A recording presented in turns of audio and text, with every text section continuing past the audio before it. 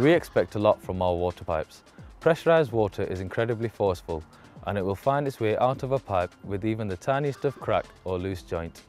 There are 42,000 kilometres of water pipes in the northwest, with hundreds of thousands of joints. The water pipes are buried underground, and when they leak, the water often soaks away below ground and doesn't come to the surface, so it is a full-time job to find and fix leaks. In the past, leakage targets were set to meet a sustainable economic level of leakage.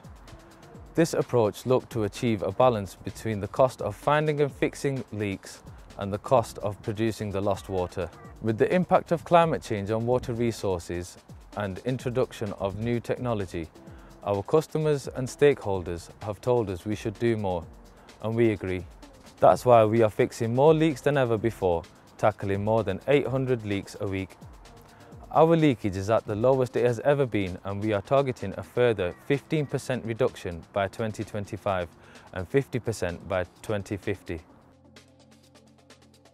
We have many methods of detecting leaks before they affect our customers, including artificial intelligence, which uses machine learning to interpret the data left by leaks, tracking them down and identifying their size by the sound they make.